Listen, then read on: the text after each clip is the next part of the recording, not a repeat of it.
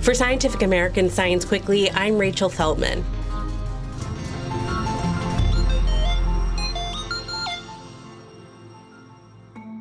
Research suggests that anywhere from roughly a quarter to more than a third of people with a vagina will contract bacterial vaginosis, or BV, at least once in their lifetimes.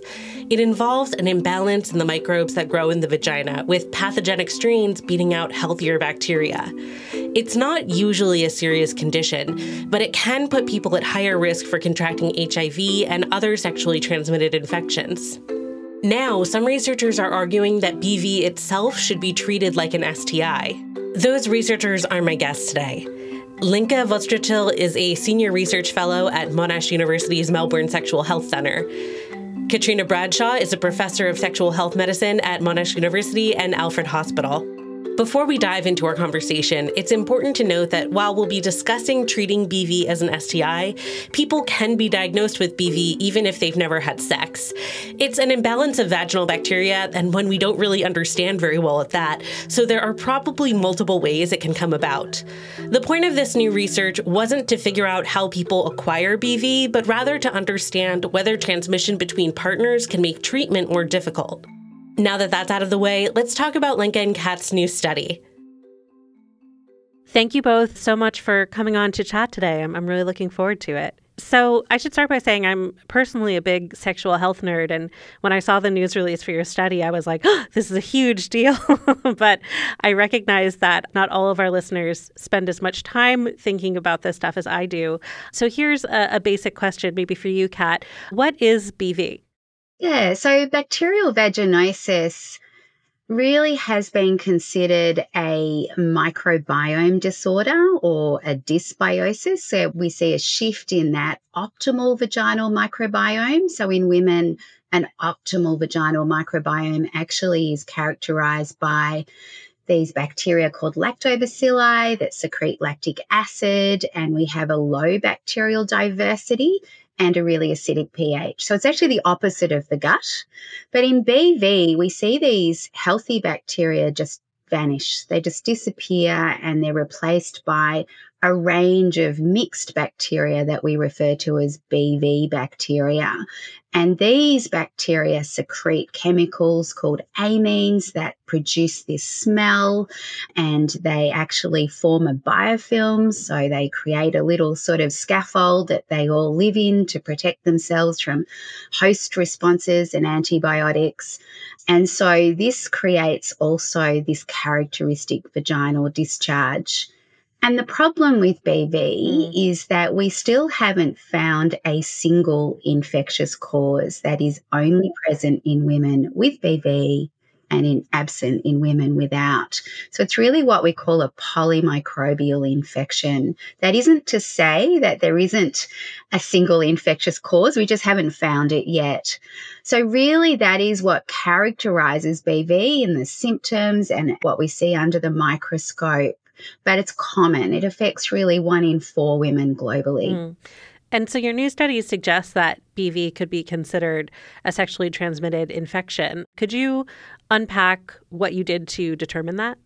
So the acquisition of BV is associated with exposure to new sexual partners in a lot of studies.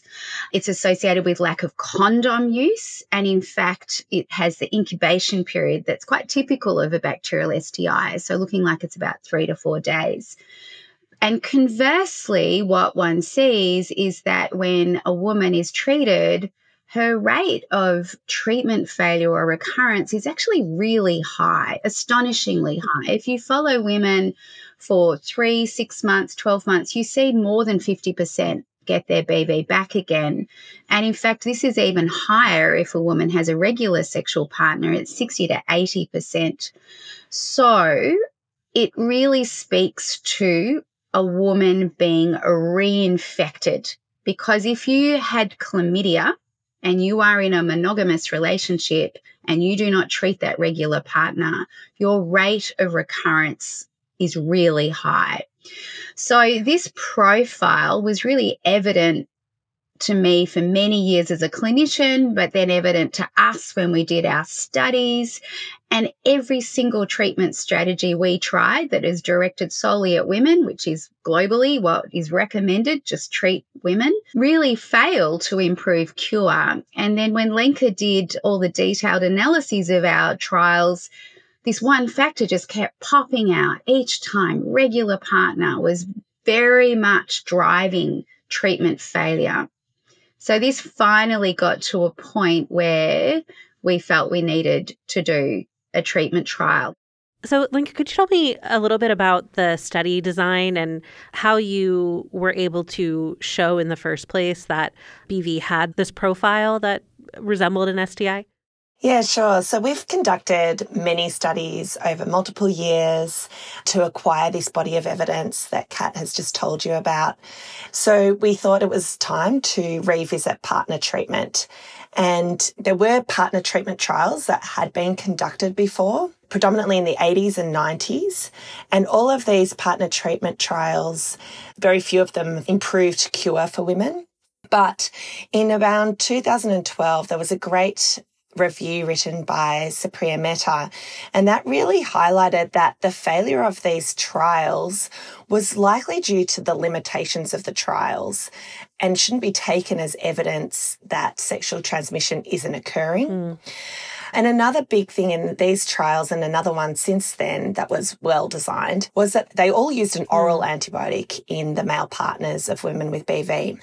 But since these trials have been conducted, there was a big body of molecular evidence showing, and this is where they use genetic sequencing, DNA sequencing, and what researchers, including us, have found is that the bacteria that are associated with BV are located in 2 sites on the male penis as well.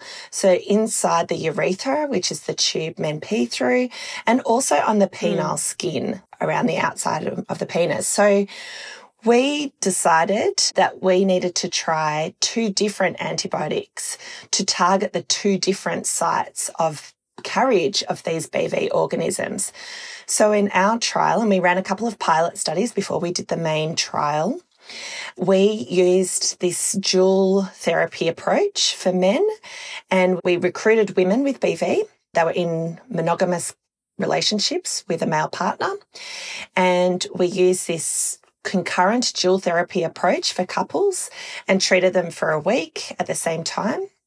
And in our pilot trials, we found that this had an effect on the BV bacteria in men and women. Then we had to conduct a randomised control trial to further strengthen the evidence that we were seeing. And this is where we randomised couples to either getting partner treatment or to the current standard practice, which is female-only treatment. We aimed to recruit 342 couples to this trial. And we followed couples for over 12 weeks to see if the partner treatment strategy had a beneficial effect or not. But in fact, after we had 150 couples recruited, the data were viewed by an independent data safety monitoring board. And what they told us is that we could stop the trial because one of the 2 groups was what we call inferior or superior to the other group. And in fact, we then analysed the data and showed that the partner treatment group was significantly improved cure for women. Yeah. So I know that sometimes labeling something as an STI can be kind of controversial. There's so much stigma around them. I mean, back when we had our big Mpox outbreak here in the U.S., it was mostly spreading via sex between men. And there were a lot of think pieces about whether it would be harmful or helpful to start talking about it and labeling it as an STI. Have you faced any of that same kind of pushback? What I would say as a clinician, and from also, our group has conducted quite a lot of qualitative studies, is that bacterial vaginosis is not an insignificant condition. It is a condition that is associated with considerable distress for women. It has very significant impacts on women's quality of life, including their relationships, and it is associated with a very broad range of complications. It increases women's risk of catching sexually transmitted diseases, HIV, of transmitting HIV, of preterm birth, miscarriage. So far, women are told that this is just an imbalance of their bacteria, and they are given cycle after cycle of antibiotics.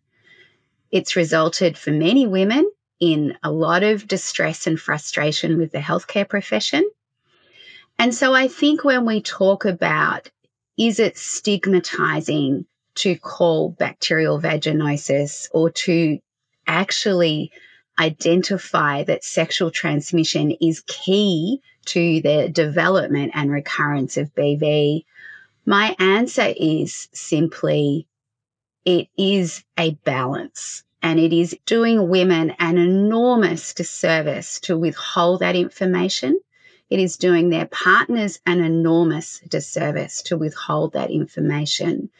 And so it is important to actually call out transmission of BV, to be brave enough to do it. And I use the word brave because there is pushback about this.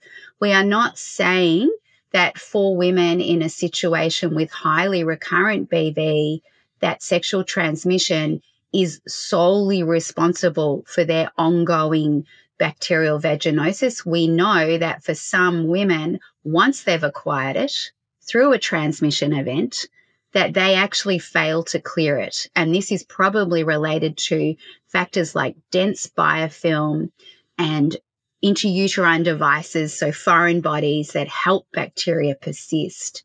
So our messaging is really that this trial has proven that sexual transmission of BV occurs. It has confirmed what we have known for years, that it has the epidemiological profile of an STI. It has also confirmed the results from studies and meta-analyses that condoms are protective against BV, which is a very helpful, empowering message for women and their partners in terms of prevention. But it is important to deliver that information in a sensitive way. So what we do with couples is we talk about exchanging and sharing bacteria. So we talk about exchanging good bugs and exchanging bad bugs. And we often start with analogies like sharing a glass of water or a drink bottle, shaking hands, kissing and having sex all results in exchange of good and bad bugs between humans. This is a dynamic process that happens all the time. And BV bacteria are some of the less optimal bacteria that can get exchanged during sex. Men can carry these bacteria in the absence of obvious symptoms, and there is no test for men. So how would a man know that they had those bacteria? So we try and pull out all the blame and talk about this being a shared responsibility to bring everyone on that journey, so that we really try to remove the stigma of this is an STI, you gave me this, I didn't have this until you came along. It's complicated, but then all things in life are actually complicated, or important things like this are complex. And on balance, I think it is far worse to withhold this information from women and their partners than to deliver it in a sensitive and thoughtful manner. Absolutely. What else are we still looking to understand about BV? What questions remain to answer? Yeah, so Kat just alluded to this. We still don't know what the actual cause of BV is. So whether there is one kind of founder or first organism that has to be present before other organisms can come in, and that becomes the polymicrobial or multi-organism infection that we see with BV. And getting a better treatment for that persistent biofilm or dense infection is something that we also need to develop. When we find that out, we can improve the diagnostic for BV and also make the treatment more specific to the bug that we can then attribute to BV, rather than using sort of what we call broad spectrum or broad antibiotics. Another thing that we still would like to uncover is there something that is transferred between couples that is driving that recurrent infection? So is there a specific organism that's sexually exchanged or sexually transmitted?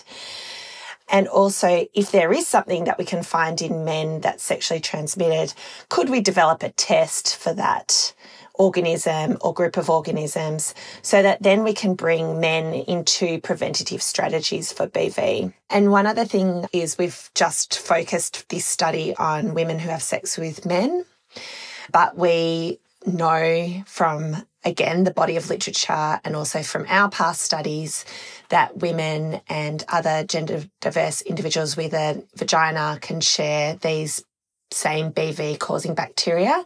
In fact, when there's a couple where both have a vagina, their vaginal microbiome is highly concordant.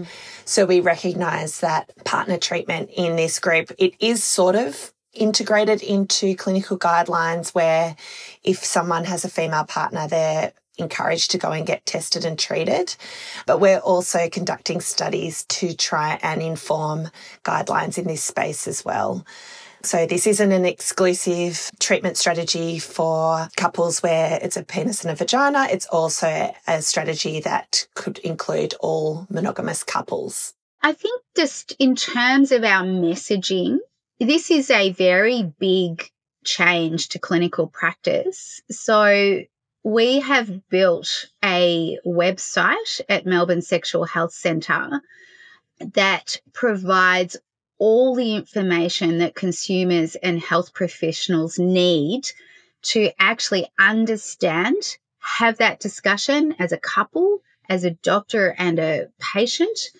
As a pharmacist dispensing, we've got animations of how to use the medication for men. We've got downloadable treatment instructions and put it up for everybody to be able to access for free globally and to adapt it to their own needs for their own populations, their own clinical services.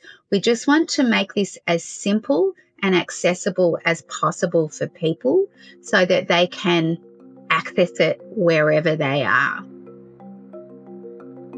Yeah, we'll definitely link to those resources in our show notes. I think it's incredible that you've made that available. Thank you both so much for coming on to talk us through this. It's been really interesting and hopefully helpful for some of our listeners. Yes, thank you so much for having us. Thank you. We've really enjoyed that opportunity to talk with you. That's all for today's episode. We'll be back on Friday with a fascinating story about how certain prenatal tests can inadvertently detect cancer in pregnant people. Science Quickly is produced by me, Rachel Feltman, along with Fonda Mwangi, Kelso Harper, Naima Marcy, and Jeff Delvisio. This episode was edited by Alex Seguiara. Shayna Pozis and Aaron Shattuck fact-check our show. Our theme music was composed by Dominic Smith. Subscribe to Scientific American for more up-to-date and in-depth science news. For Scientific American, this is Rachel Feltman. See you next time.